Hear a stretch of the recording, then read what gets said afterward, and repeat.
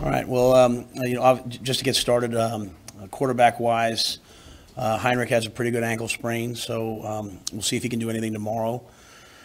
Chuba came out of the game a little bit banged up. Hasn't played much, so he's a little bit banged up from getting hit. Jeff healthy, so we'll go through the week and probably come all the way up to game time in terms of who will play. So obviously each guy brings a little bit something different to the table, so we'll have sort of a pretty diverse plan. And see who's able to go, but I won't be able to comment on Heinrich till after I see him tomorrow, if he can do anything at all. With regards to this week, obviously we're really excited to have a chance to go to Madison, Wisconsin, an iconic place, a place that I played at as a player, and Coach Fickle does a great job as he's in year one. Both teams at 5-5, trying to obviously get a win this week on national TV. Great opportunity for our guys. Really excited for our guys. I've tried to be honest with you guys every week about how I really feel about the tape. I'll tell you.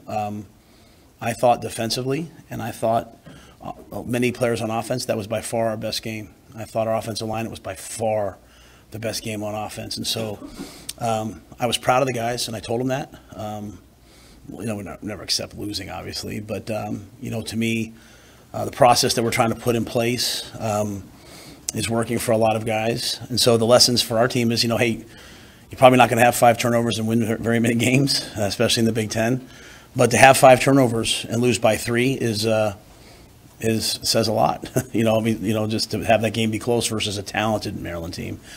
We want to have fourth quarter shutouts. We can't give them the ball at the 25-yard line no matter how they got it and have a penalty and have a missed assignment that leads to a field goal. So there's a lot of lessons to be learned, but I was proud of the guys, and I'm excited to take them out there this week. They continue to fight each and every week, and more importantly, they get better. And so I'm proud of where we're headed, and with that, I'll see all the questions you guys have. What do you think the largest issue is with your quarterback play? What can be fixed in the next 2 weeks? Yeah, I think there's been several issues throughout the year, and so anytime that you have this, the number one is turnovers, right? I mean, like we have three-point games. I think in those 3-point games, I think we have 12 turnovers in those 3-point games. Check me if I'm wrong. I think 11 of them come out of the quarterback position. So to me, to turn the ball over, right? At the same time, a lot of those games were close because, Heinrich made great runs, or, Jeff made some great runs against Minnesota. So a lot of good things happened from those guys. I'm one of those coaches that, I don't love to make like big, everything to me is very incremental. Like, hey, it was this here, it was this here. But certainly I would be a fool not to sit here and tell you it's protecting the football. In the passing game, I think, obviously the first interception, I'll still feel like, the one with Jeff, excuse me, Malachi gets tackled and we're running a double move. But I'd love to see our quarterbacks, as I talk to them, just be a little bit more intentional about, we can't keep throwing balls up, and we can't just throw balls up to a spot thinking the guy's going to be there. Like at the end of the day, you have to be intentional at quarterback. Like every ball you throw is a ball you want to throw.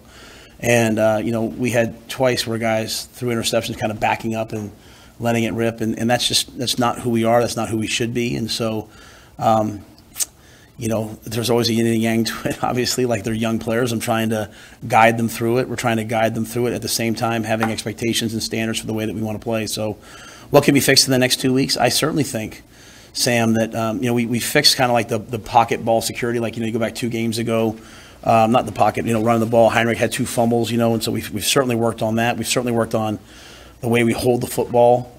This was interceptions this week, and so. What can we do?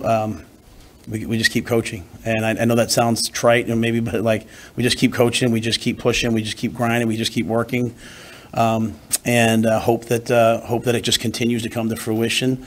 Build on the good things and try to eliminate the bad things. How do you get these guys to not think about it though? I mean, 22 turnovers by the quarterbacks has got to be a mental side to it too now for those guys every time they're out there with the ball in their hands. Yeah. I think the thing that you always try to get guys to do, and again, I show them lots of different things. I talk a lot about basketball, and I talk a lot about like last week we showed them Kobe talking about as a rookie, shooting 5 air balls in the finals, Game 7, and then coming back the next year and making those shots. And I think the biggest thing is, when you're a basketball player, when you're Michael Jordan, when you're LeBron James, I'm not, that's about the end of my extent of who's a great basketball player nowadays, but you don't go to take the last shot and think about how you're going to shoot. Like, you just shoot the way you shot 1,000 times. And to me, that's trusting your training. And that's really our process. Our process is practicing so much and working so much that we can trust our training. And so as you get late in the Big Ten year and you go through the Big Ten for the first time and, you start to experience these teams and things that they're doing, trusting the training that we're going to have, whether it's a read, whether it's a decision. So you look at 2 of the interceptions, 2 of them are backing up and just kind of throwing it. Another one's just, throwing it, to a spot, hoping that it's going to be completed. And those things just can't happen. But in terms of for the players, my job is to help them become great players. It's not, hey, don't throw interceptions. Is this what you're trained to do? Like, you've worked your whole life to get to this point. Like, what should you do in this moment? Like, hey, it's not there. I should reverse out. I should go make a play. Like, we want our guys to play free. And so, I'm not giving you great answers other than just, to me, it's always about trusting your training, going, Chubba comes down at the end. Chubba ran the scout cards last week. Chubba's, that's just part of, hey, putting your third quarterback in. But I have a lot of confidence in Chubba. And if you go back to every answer you guys have ever asked me about him, I believe in the kid. I believe in Chubba, and he's kind of healthy now, and you saw him running. It's just, you put him out there. He hasn't had a ton of reps. He'll get some reps more this week if he has to play. I'm sure he'll be ready to play. So I think it's that. I think it's trusting your training. I think it's time. I think it's time on task. A lot of these guys haven't played a ton of football. Jeff has, but Chubba hasn't played a ton. You think back, and I sat down with him yesterday. We kind of kicked it for a little bit and talked. And it was like, well, I played 2 games in 2020. I played a couple games in 2021. I started 2 games last year. I played a half. I think a quarterback, you got to play. I think you have to play and play and play and get comfortable, get in a rhythm. So there's a lot of things. I always start with myself. What am I not doing right? I'm the head coach. Everything that happens here, I'm responsible for. You look at that game. A lot of things are the same thing over and over again. Like, we don't really get beat, but we do get beat on double moves in the secondary, right? So we sit there and you look at the teams. You look at a team and you're like, well, they don't do this. We're kind of a good defense, so we're going to get the same couple things. And so just challenging our staff, but really challenging myself. Like, what are the things that needs to be fixed? I have not solved this issue in terms of the turnovers, and so I don't go in there and say, guys, we got 22 turnovers, we got to fix it. Like, they know that. I just say, hey, are we trusting our training? Is this the ball that you wanted thrown? Was this intentional, or was this just sort of like, oh, I don't know what to do? And if it is, just continue to give them those opportunities, those reps, and continue to work. That's as honest an answer as I can really give you, because I don't have the answer, if that makes sense. I'm working through it, but I believe in these guys. I want to make that very clear. I believe in these guys. I'm not one of those coaches who's like, man, we just need to no, these guys can play. They just have to continue to work and grind through this. And on the other end of it, like, to give you an example, I showed them the punt fake in the game, okay? And then I showed them the first time we practiced it in practice, the Tuesday before Michigan. And literally, Borgacher and Snodgrass run into each other because each guys think, because we checked that play, right? And then I showed them in the game versus a look we've never practiced. And there's one extra guy there, Marco Ortiz. No one ever talks about the long snapper, man. He makes an unbelievable block. And Bullock and Ty Hahn and Elijah Judy, who's really wants to be a tight end, makes an unbelievable block. And Snodgrass comes around and picks up the extra guy. And I guess my point to them was, guys, I hate to say this, but everything takes time. And you have to just keep working. What sometimes happens at quarterback is because it's so visible, the weight of being the starting quarterback in Nebraska can sometimes weigh on you so much, you start searching for answers. And there are no answers. You got to just go back to work every week. It's this incremental, like, one better approach. And so I hope that we play really well this week. I hope that we solve the problem this week. But the only way to solve it is just to keep getting a little bit better, a little bit better, a little bit better. I'll say one more thing, and this is going very long, so please forgive me, okay? But I showed our coaching staff a cut-up, and these are my friends. Ryan Day is a friend of mine. Justin Fry, the only coach at Ohio State, is a friend of mine. But, you asked me, Sam, you asked me a question a couple weeks ago about the reverse at Michigan State, why we got 8 yards. They ran the exact same play. Ohio State ran the exact same play. And they made one more block than we made, and Marvis Harrison came around for a 22-yard touchdown. We ran a Y sail route into the boundary. They ran about 12 of the same type of concepts because we all have the same plays. And so my message to the coaching staff was, it's not the plays. It's not the application. I mean, you always want to call back here and there. It's the players and their confidence level and their execution level. And it's not like, hey, players, you got to make it right. It's actually just continuing to watch these guys grow. Like, look at Javen Wright. look at what reps is doing for him. This is a guy that was like, hey, should I even come back this year? Am I a corner? Am I a safety? What am I now? He's out there ripping balls out. So it'll all come together for the quarterbacks. We just love for it to happen right now. You mentioned throwing to a spot and hoping the guys are there. On Chuba's interception, what needs to happen there? Yeah. What did happen and what needs to happen? Yeah, so first of all, let me say this. I take responsibility for that, okay? I take responsibility for that. It's a good play call. So the play is very simply, it's a play that every team in the world runs. It's 3-man routes. It's double under with a corner route, right? And so basically versus man, the two guys run the under routes. They chase the under routes. You have a one-on-one corner. It's incomplete, So, they zero blitz. It's 90 protection. There's a gap protection. Fedoni stays in. He's not going to get hit. And it's just a confluence of events, right? It's we take a long time coming out of it by number one. So a lot of people, I think, thought we were trying to throw the ball to number one.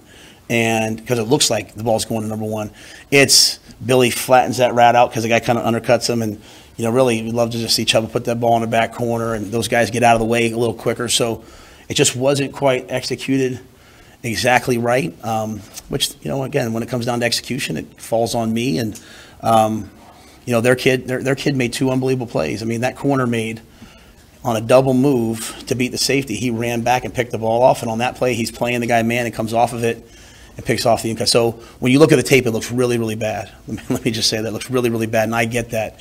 And I'm not sitting here saying that for the players. The play clock was running down on us. Things were going fast. I think originally they wanted to run, Sat wanted to run a pick play by 1, 2, and 3. We kind of got up there to see what they're in because I didn't want to put Chubb in a bad position where all of a sudden it goes to zone. He's had no reps in any of these plays this week. And, that play happened. So I wouldn't put that on Chubb. I wouldn't put that on anybody but me. But that is what that play is. It's we call it it's Indy. It's old Peyton Manning, right? 2 unders with a corner route. First man, you throw the corner route. They just kind of got too close together. So that's one of those ones I wake up at 2 in the morning thinking about. Hey, that's on me. What's the Sims picture look like in practice compared to what you've seen on Saturdays? I would say that we just in general, because I don't want to start talking about one guy. I would just say we don't throw these interceptions like this in practice the way we do in games. And again, sometimes I think when you run the ball a lot, when you finally have a chance to throw, you're maybe a little, you're not kind of maybe as in rhythm, and so. We certainly came out wanting to throw the ball a little bit more last game because we knew how they would play, and unfortunately you throw the early we hit him with a man beater, and we overthrow Emmett. That's going to be a big play. The one they threw the penalty on Billy, then pulled it off, and then we have Fedoni on the over route. If you see that play, Billy's running down the middle of the field wide open. So there's just a lot of things, a lot of different pictures for the guys. It's not a super complex offense. It's just a lot of different pictures that guys aren't maybe seeing. But yeah, we certainly don't have those interceptions in practice the way we do in the games. I think sometimes in the games it's just a little bit of, like I said, like there's a little bit of pressure in our face. We're not sure where to go, and we kind of back up and throw it. And I just don't ever want a quarterback to not throw the ball intentionally. I'd rather our quarterbacks reverse out and go scramble and make a play. We got dynamic quarterbacks who can run. And if you're playing man coverage against us, man, our quarterback should be running for 200 yards against them. So, but again, those things aren't happening. You always go back, you look at practice, what can we do better? And we'll continue to do that this week. Just one more on that last offensive sequence. How much of a say do you like to have in those moments as a head coach about what you're doing? Yeah, I'm not gonna. Everything falls on me. Like we're not gonna start being like who's this, who's that. Like no one's gonna become divisive with us. Like. Everything falls on me, It's just, to be on a headset, the ball's at the 5-yard line to try to run guys into the game. The clock was winding really fast that game. You're up against it. You have a new quarterback. You got to get in the huddle, get out. The last thing, all these things are kind of talked about ahead of time. So if it's wrong, it's on me. Let's just leave it at that. Like it's just way easier that way. I have a say on everything. We don't run a fake punt without me doing it. We don't. I don't sit there and want to micromanage every play, but if it's a big play, we're going to do it. I also, can I be honest with you guys? I just kind of want our guys to play. How are we going to build a championship team if everything's to not make a mistake? So if I could go back, would I have run the ball there? Yeah, then we kick a field goal, then they have the ball, they go down the field. We're also trying to play, and I want these guys to learn how to win. And so when I talk about process and all these things, I really mean it. I mean, you turn a game on Saturdays, right? And like, you know, after we get home, and those teams are scoring 45, they play, and they have some interceptions here, and they play. Like, I want our guys to play. I want it to be smart. Did we practice it? Did we rep it? We just didn't quite execute it 100% at the level we want. You know, we put our third quarterback in, and I say third quarterback only out of because of the reps, put him in a tough position.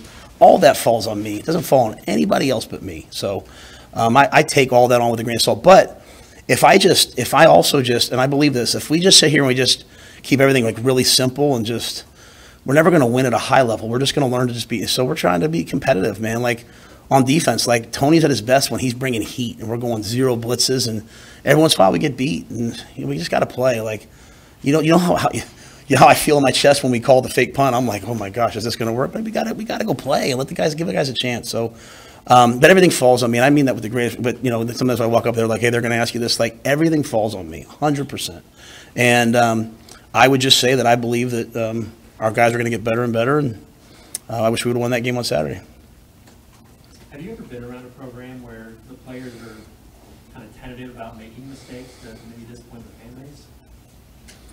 I think all players until they kill the bear, they're all nervous about playing well. Like they're a young player, and eventually they kill that thing in their mind and they go play. You know, I mean, I read them like if you ever read the book Hagakure, you know, it says like, you know, if the samurai, you know, if you want to live, you have to die. You know, like you have to be dead to all those things to live. And so, you know, again, we don't want to be. There's a big difference between making mistakes and doing things outside of your training. Does that make sense? Like I tell our players, like after the game, I had one of our really good players who no one's noticing right now made a play that hurt us. He texted me, he's like, I'm so sorry. I said, don't ever send me that stuff. Like, as long as you prepare and you get to the game and you're not selfish and you make it about your team and you go play hard, man, this is a game of mistakes. Things happen. Like, so we don't want to play in fear. And, you know, it's really hard at first for players to play for me because they hear me saying all the time, do things right, don't beat ourselves, execute. And at the same time, they also hear me like, be free, go play, and they can't get it. But when you become a good player, you get it. Right, like you want to take the last shot. You want the ball in your hands. You want it. I mean, Chuba. The shame of that thing was Chuba took us 90-some yards, right, to go win that game, and we're about that far away. So, yeah. I mean, I think it's just kind of in general. Our players care greatly. They desperately want to win. They desperately want to win for our fan base, for themselves, for the state, and you know that's all I can ask for. When people are critical of Marcus Saturday, the offensive coordinator, what do you want them, fans or us or anyone, to consider when they put it on him specifically? As a quarterback coach and as a coordinator. Yeah, I think that's part of the fans should do that. I have no problem with that. Fans should be critical of me. Fans should be critical of Sat. Fans should be critical. Like, you come to the game and you sit there and you're like, okay. And for me to start, we got this many guys. That's not who I am, right? I think, okay, and I would say even within the coaching community, when people play us and they talk to us afterwards, I think in year one, with as many injuries as we've had and different things that have happened, we've never made an excuse. We've always showed up each week and we battle and we're in every game and we have a chance to be in every game. I think our guys are fighting their tails off. And, I never talk about changing a culture, but I do believe in instilling a culture. When you want to instill a mindset and a culture and a process, I think all of that's happening. And I think if people can't feel that, but if you say to yourself, like, hey, is this heading in the right direction? And, so, I got a true freshman, Jalen Lloyd, catching balls behind his hip, it's just going to continue to get better and better and better. So the answer in life sometimes is always just to change everything, right? Players want to transfer. Everybody wants their head coach to fire everybody. Like, has that worked out here? Where's that worked out? We're just firing assistant coaches and coordinators. So we want the whole offense to start over again with a whole new language next year. Like, I'm not doing that. It's ridiculous. So we're gonna just be exactly who I said we were going to be. We're going to be a day-by-day organization that gets better and better and better. We're going to get through year one, okay?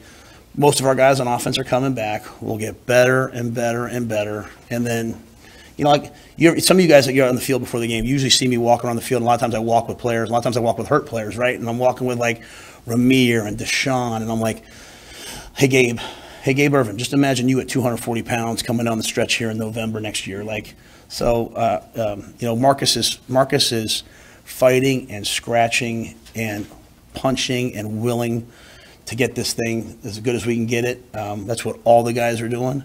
And, you know, I'm proud. I just couldn't tell you how proud I am of guys. Like Malcolm Hartzog didn't practice last week. And all of a sudden he's got to go from playing, then he comes in and practices on Friday a little bit, right? And then he's got to go from safety to corner. So he goes out in the game and they hit him on a big play, right? And man, like he's fighting for the team. What do we do? Go yell at him? Like, so yes, fans should absolutely, like, I'm not here saying that. I'm just saying for me, when it comes to me, I prefer to take all the heat for everything that happens because this is everything that happens here is runs by me. And yeah, 5 turnovers falls, just so we're on the same page, it falls dead on my face. Like I can't, just trust me, if you guys know, I don't sleep very much to begin with. I lay in bed at night like 5 turnovers. Like, what are we talking about, Matt? But the answer is, what's the answer? The answer is just to keep getting a little bit better as best I can and hope that this week we put it all together.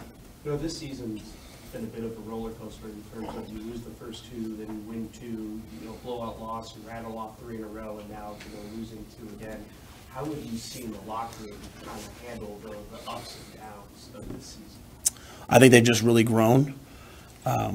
You know, take the Michigan game out of it, right? Because obviously that got away from us, and we talked a lot about that. We went out there on Sunday and practiced, but like, you know, as I watch a lot of scores in the Big Ten West, as I watch the people, like, you know, there's these wild shifts of like, hey, team wins 2 and then they lose by 21. Like our guys are in every game, we battle in every game. I'm proud of the guys, the way they work. We've had injuries, and other guys have stepped up and been ready to go. Guys change positions on the fly. It's like Ty Robinson said to me. You know, I said to him yesterday, "Hey, you gonna have the team ready to go?" He's like, "Coach." He's like, one thing about Nebraskans. He's like, and he's obviously from Arizona. He's like, I don't care if you're from somewhere else. When you're here, he's like, you just keep going back to work and you just keep fighting. He's like, that's the one thing you learn when you're here. He said the guys who can't figure that out, they got to go, and they've gone in the past. He's like, but we'll be ready to go. And so, you know, I think they've just grown and they've handled it really well, and they've gotten to a point where I know each week. I now know each week when we go to the game, like our guys are going to be ready to go. They're going to go fight. I couldn't say that early on. You know, I couldn't say that week 1, week 2. It's still very emotional. Right now, they're just and so the way I look at things is you know, the seeds of championships are built are sown now, right? And so that might sound corny to people. I get all that, right? But like, I mean, they hit a long run on the last drive, and we blitzed from the left, and the D-line slanted into the blitz. They went the wrong way. That's why that play hit. And, you know, you look about, you know, Cam Lenhart's a freshman. Imagine when he's a senior and he's out there. And if it's not him, imagine Ethan Nation. Imagine those guys when they're seniors, like the lessons they're learning this year when they're preaching to those guys. It's just that as I've said 100 times, I want to win for the guys that are out there right now. And I want Reimer to go out on top. I want those guys to go out on top. But I don't worry about them. They are competitors and they're winners. And when I first got here, they were very much like, well, it's hard to win if the offense turns the ball. And now they're kind of like, hey, let's control what we can control. And what we've seen is, I think we've seen some really good defensive football as a result because they have a pretty good mindset. And so as that melds over to the offense, eventually that way of playing offense, defense, special team all coming together, I think we'll have a pretty good team. You mentioned the O-line playing well Saturday. How encouraged have you been by Justin Evans-Jenkins in particular getting thrown in there as a freshman and just how he's fit in? I think he's done a great job. I think Justin's done a great job. You know, he's really a center by trade, you know, and so to go over and play guard, that's a whole challenge. You know, you're facing all these 3-4 teams, bear teams, the guys right up on top of you. I thought Justin's been awesome. I think Teddy Prohaska's really hit his stride. You know, last game, because Nuri, you know, we got Ben Scott playing on a hurt MCL. You got Nuri has surgery. They say 4 weeks. He comes back in a week and a half, and he's practicing. I'm so grateful for those guys. Ben Hart does a great job for us. And then Lutoski rotated in, you know, every 2 series last game. So, yeah, I'm really pleased with that group and how hard they've worked to come back. You know, the tight ends, Lindemeyer is an unsung hero on this team. You know, he just does all the dirty work. Borkacher played his best game, got hurt, and came back in and played on a sprained ankle. So I think, you know, when I look at the overall offensive picture and scoring 10 points, having 5 turnovers, obviously I'm not a fool. I'm disappointed. When I look at the tape, I'm like, man, we're getting better. We're getting better. We're getting better. And just encouraging the guys to continue to do it. And I think Donnie does a great job in that room. And I think the players take tremendous accountability to do their job at a high level. Trevor being banged up, is that his existing injury or something? No, I just got banged up from the end of the game. Like, I hadn't been hit in a while. So, I called him yesterday and was like, hey, stop by my office. And he's like, I'm in treatment. So, I obviously, for him to go in there and then, for that game to end the way it did, I just wanted to make sure I talked to him. And I always worry about the things I say in the press conference. I know, Sam, you asked me after the game, like, why'd you throw it on first down? And I was kind of caught because, like, we didn't throw it, but then I remembered he pulled it and threw it, so I just wanted to make sure he knew that, when those things happen, there's some accountability to him to know that play. Like, that play is a base play, day one, it's a handoff. But also for me, like, that means that we haven't done a good enough job of getting him enough reps. So I just wanted to make sure we were on the same page. But he's fine. I mean, he's fine. He's just, like I said, sore from getting hit at quarterback. I did want to ask about the first interception of the game. Was that just a predetermined read? Yes. Yeah. Well, that's 4 verticals, and for us, there's different versions of it. A lot of times we'll say, hey, number 3, Fedoni is a really good matchup for us in man. So if it's man, hey, we're going to work Fedoni as kind of like the man beater, right? Kind of the way we did it in the NFL. Like, hey, number 3 is a good man beater for us. It played out like man, though it really kind of wasn't. It was free. It was kind of like a zone quarters that looked like man. So if we would have recognized that the ball would have gone to Billy and he ran through. Also, if it's man, the post player should be in the middle. Post player jumped it. But at the end of the day, if you go to the end zone copy, Fedoni's still open. And again, just kind of pressure in his face. Heinrich kind of steps backwards. The thing I talk about Heinrich all the time is because people talk a lot about Heinrich's slow release, but really all it is the fact that the ball goes below his elbow as he brings it back. And there's a lot of quarterbacks in the NFL who do that, and they always struggle. A lot of them struggle in the NFL with the ability to be accurate because, you kind of have this whipping motion. I've talked to you guys about it before. So his feet always have to be right. So on that play, he doesn't step and throw because he has some pressure, kind of wings it, and the ball is overthrown and intercepted. So obviously you have a big play possibility down the field to number 2. You have the man beater, which is open, and we got to throw and catch it. So when you talk to me, you talk about like, hey, Coach Satterfield or any of the coaches, I look at it like it's going to be really hard to run the ball into free safety pressures the entire game. We're going to have to be able to throw the football. And, we called a play where guys were open. I expect our guys to go make the plays. When they don't, I don't sit there and say, hey, you guys aren't good enough. I say, hey, we're not doing enough. We've got to keep practicing. So that's kind of the yin and the yang of the way my brain works, taking accountability, but also giving the players a chance to make a play. But I think when I said, hey, number 2 is run down the field, you nodded your head, I think. So I think you saw. So I think you guys, there's some things that are there. So. Was that Knight Rider? What was that? Yeah. So that's why I just would say, like, I hope over the years what you guys will see from me is that, like, I don't ever want to just take like a short, quick, easy answer. Like I was, like there's always all these different layers to everything, and I try to unpack them for myself and for everybody so that, like, hey, if all of a sudden that ball is 2 inches to the right because we stepped and thrown, it's a completion. If the ball's red down the middle of the field, it's a touch. But at the end of the day, it just takes reps because you practice against one thing. You get to the game, they have coaches too. They do different things, and you want players who are seasoned who can, in a running offense, throw the ball versus all the looks they get, and it just takes time. But that was kind of the thought process with that play. 19 of 44, Harper gets sacks that went to the boxes. Is there a relationship to that? I don't think so. I really don't. One of your former guys, Elijah Robinson, is in a big spot at Texas A&M as the interim head coach now. What do you think of him, and what can you say about what he's got in front of him? Yeah, I didn't know that till Keith mentioned it to me on the way up. I was fired up. That's like he's like my blood. I love Elijah. I hired Elijah at Temple as to be the D-line coach. He was player development at Penn State and then got put on the field for a little bit. I did not know Elijah. Fran Brown, who's the DB coach at Georgia, recommended him to me. We hired his nickname's Rafi, so I keep wanting to call him Rafi, but I want to help him get the job, so I'm going to call him Elijah. But you can't talk about someone who's better with people. An elite recruiter, tremendous man, great D-line coach. Was with me at Temple, went with me to Baylor. And then he just got, he's got too expensive. I couldn't keep him. He's a real. He's had opportunity after opportunity. He's really loved A&M and wanted to stay there. And I think it's a great choice for them, for the interim coach. I hope he gets consideration to be the head coach because people all in college football know who he is. And sometimes there's those names, I've tried to hire him back. People have tried to hire him back. People have called me trying to convince him to come be their D coordinator. He's just an awesome person. And, you know, I don't really have a coaching tree. I haven't won enough games to have a coaching tree, but it's pretty cool for me to say, like, you know, there's 2 coaches in Texas that were on my staff, both he and Joey McGuire. I think Elijah will do a great job. The players will play for him. His situation kind of shines light on what's happening in college football. Starting this weekend, you've seen several moves made. It's a crazy time. And it was a crazy time like 1 year ago here. It's wild to think back of what was going on, you know, a couple of weeks before you came in. Do you, at any point, have you and your wife, family, reflected on that and what that month of November was like for you as you now have 12 months of perspective?